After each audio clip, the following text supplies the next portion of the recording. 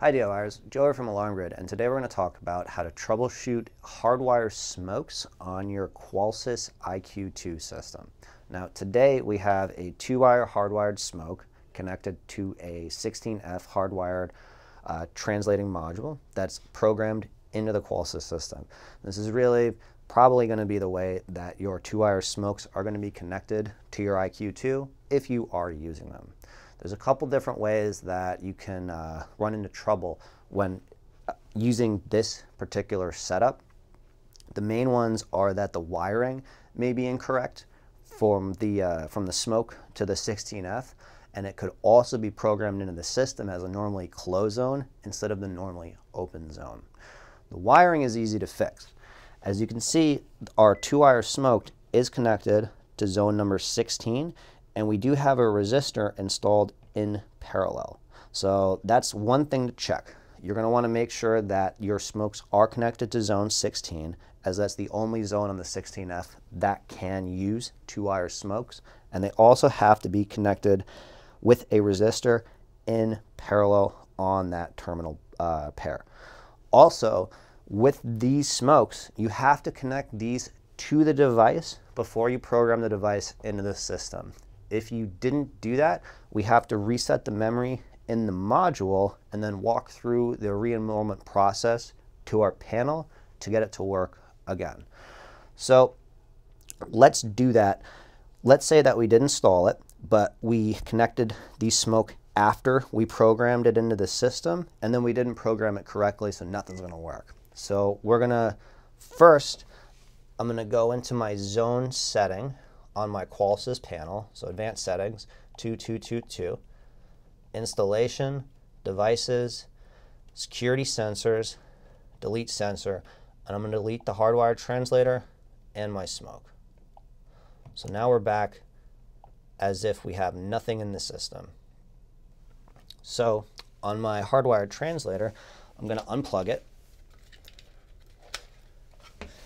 And then what you have to do is you have to hold down the memory reset button and keep it held down for 3 seconds while you reapply power. You're going to see these 3 little LEDs down here flash a whole bunch when you've done this.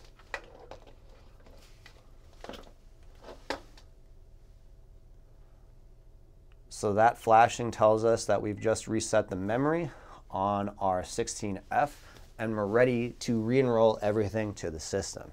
Now, as you can see, we already do have our 2-wire smoke connected to zone 16. That you're going to want to do before you do the memory reset. So now that we're set on here, let's go back into zone programming.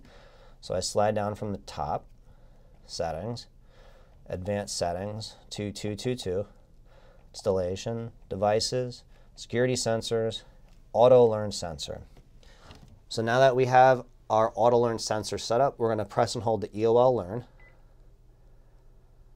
And now our EOL Cal light is on, which tells us we're ready to learn this into the system. So I'm going to loosen up one leg of the tamper. And that loosened that connection, so it lost it for a second. And as you can see, the serial number on the Qolsys is the same that's on our module, 4B44A0. So that's great. I'm just going to re-tighten up the tamper terminal. I'm going to click OK. I'm going to click Sensor Type. I'm going to go down, Hardwired Translator, click Add New. So now our translator's in the system. So now we can learn in our smoke detector. So all that you have to do that is hit the test button on the smoke.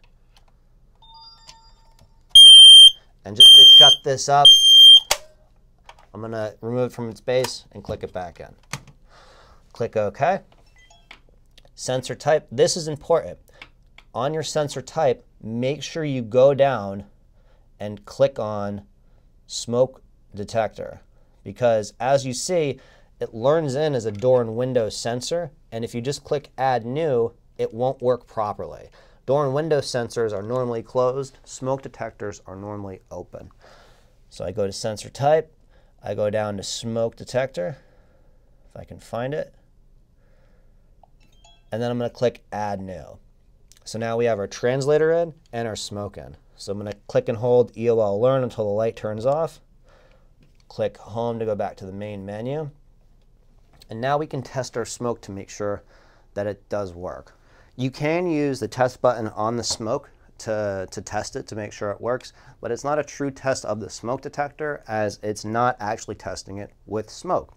The recommended way to test a smoke detector is to go out to the store or go online and purchase a can of canned smoke. This is smoke in a can, and you can blow this right into your smoke detector and it will simulate a real fire.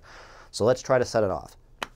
So I take my smoke detector and I blow canned smoke in it.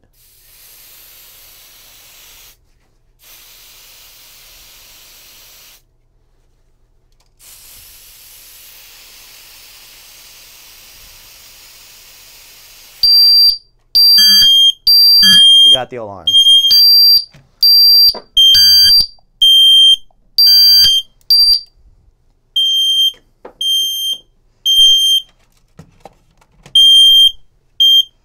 And as you can see, the power reset did occur, which turned the smoke detector off, which shows that we did reprogram it successfully to the system, and it's all working great.